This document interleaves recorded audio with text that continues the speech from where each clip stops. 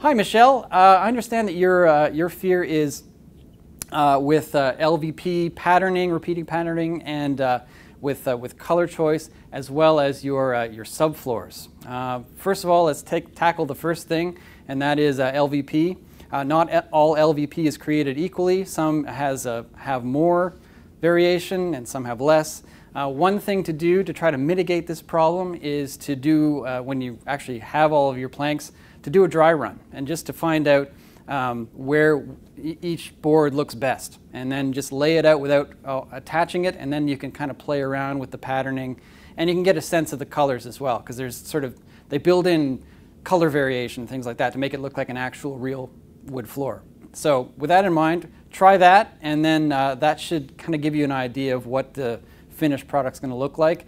As far as your subfloor goes, it's a good thing to worry about. It's really important. It's not very interesting, a stage in a flooring project, but it's really important. Make sure that it's level, make sure that it's clean, make sure that it is dry. Those three things, when you take care of those, you're kind of ahead of the game. So I hope your project works out well for you. I'm sure it will.